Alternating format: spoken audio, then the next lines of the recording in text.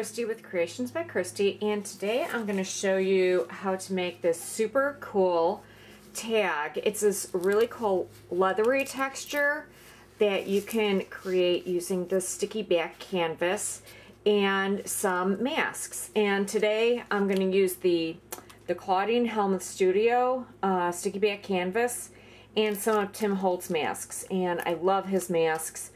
I'm also going to use the Zing embossing powder. So to start, let's set all this stuff aside.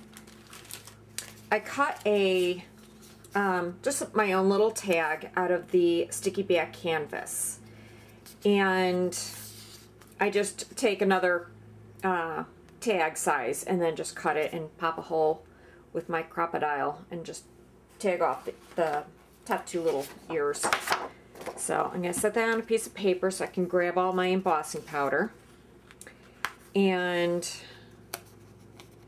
you pull off the back of the paper to reveal the sticky part. You're going to work on the sticky part here. And you want to put down the masks.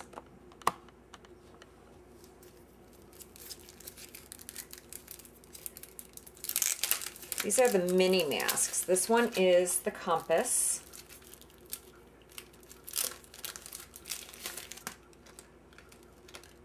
And these are real easy to clean when you're all done. You just rinse them off in water. So this one, if you can see it, it's the little compass. And I'm going to put this one kind of on an angle right up here. You want to make sure it's adhered pretty well onto the sticky part.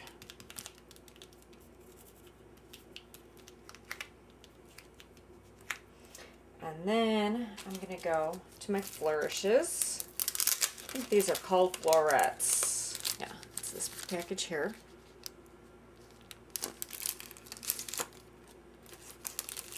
And of these, I'm going to go with the long swirly one. I like that. Put that one over here in the corner. I'm going to do the little squiggly up on top.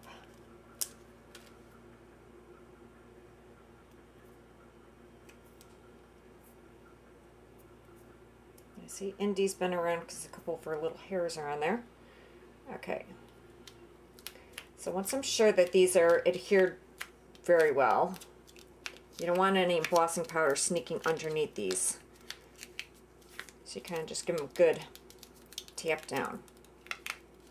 Okay, so then you're going to cover this entire tag with embossing powder. You don't want to miss any spots. So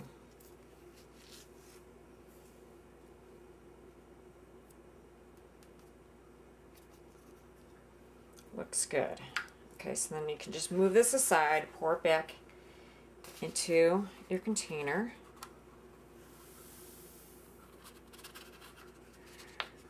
I love embossing powder, it lasts forever.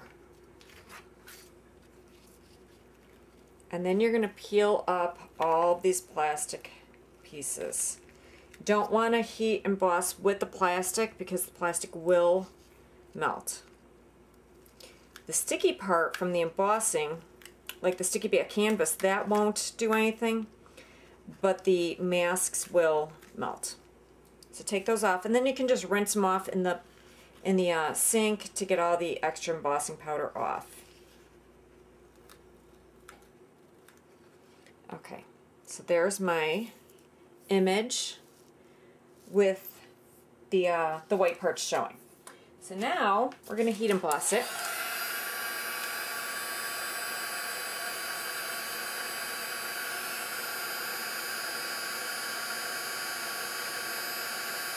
I don't know if you can see, I'll zoom in here a little bit.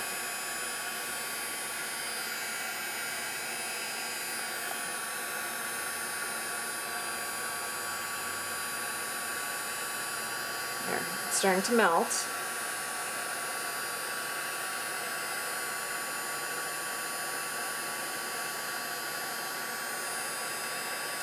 And you just melt this whole thing.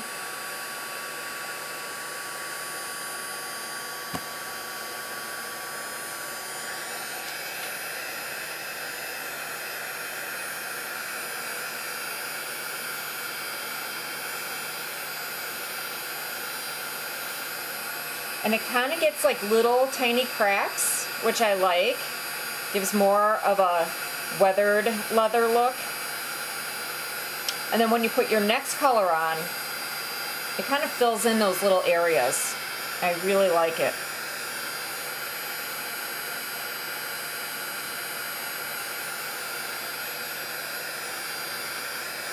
Okay, that looks good. Okay, so now I'm going to go back with the black. The first color I used was the metallic finish in red, and now I'm going to use the opaque finish in black. And so now I'm just going to go over the entire tag in black, and it's going to fill in all of those little cracks.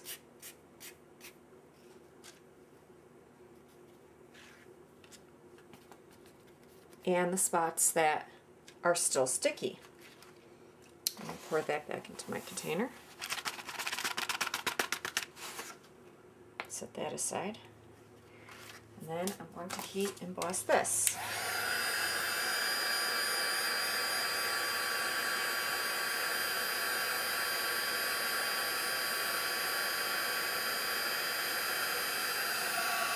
Move this up so you can see it a little bit more.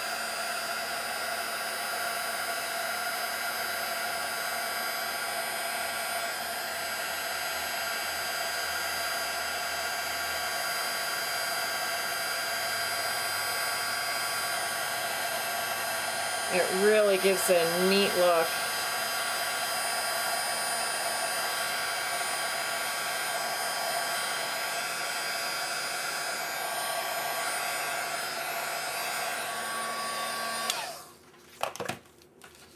And then there's my finished tag.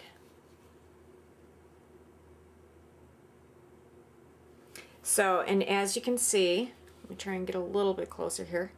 Inside all of these little tiny cracks, it filled in with the black. So it's not just a flat pink surface, it's got these little fissure cracks of the black, and it really gives it a nice texture. So this is a real simple technique you can do, and on the back it's still white. It's the white flexible. You can sew with this.